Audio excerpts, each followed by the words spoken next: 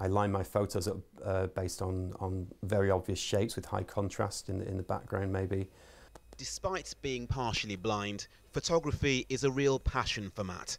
10 years ago, at the age of 34, he developed macular degeneration. But when he started to lose his sight, something else happened. He began experiencing vivid hallucinations. I was very tired and sitting at home relaxing in a darkened room. I tend to have the lighting quite low at home, and all of a sudden an Indian tapestry appeared in my central vision, and which I couldn't shake. That's a very strange thing to see. It was a recognisable image for me as well. It was something going back to my university days. Despite his worsening eyesight, Matt still has hallucinations. They're caused by a condition called Charles Bonnet syndrome. Very little research has been done on the subject, but it's thought up to 100,000 people in the UK have the condition.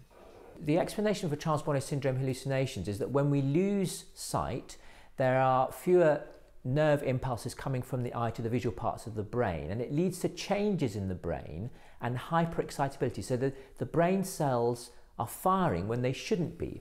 For those unaware that they have the condition, it can be troubling. Judith Potts set up her charity to help sufferers after initially believing her mother had dementia. People now call her for advice. I would always suggest that they go to their GP, that they print off a leaflet from our website to explain to a GP who might never have encountered this before. I reassure them that this is not real, whatever it is they're seeing. And that is really all that I can do.